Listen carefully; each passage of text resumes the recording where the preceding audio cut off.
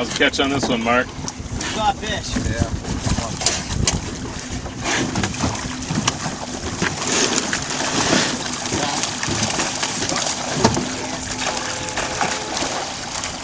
Yeah, sorry, I figured you'd rather have the wind though.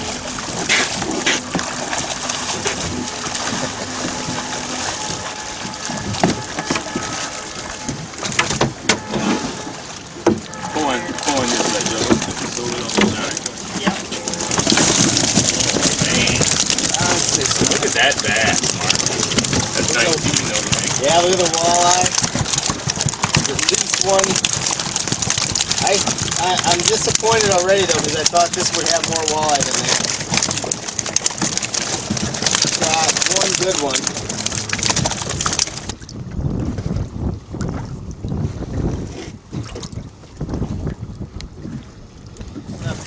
Fish survey, netting survey out on Lake Cadillac. Just collecting data, collecting scales and spines off these fish so that we can age them later. Then we can take that age data and compare it with, with what we've seen in the past on Lake Cadillac, and then also compare it with other lakes around the state and see how well the fish are growing compared to those lakes. Walleye 17.3. So far today we've seen really good numbers of crappie and largemouth bass and smallmouth bass. A lot of nice legal bass.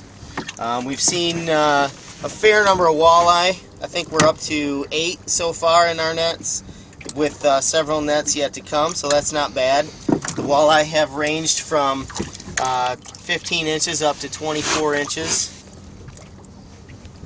The biggest bass we've seen have been up to 19 inches.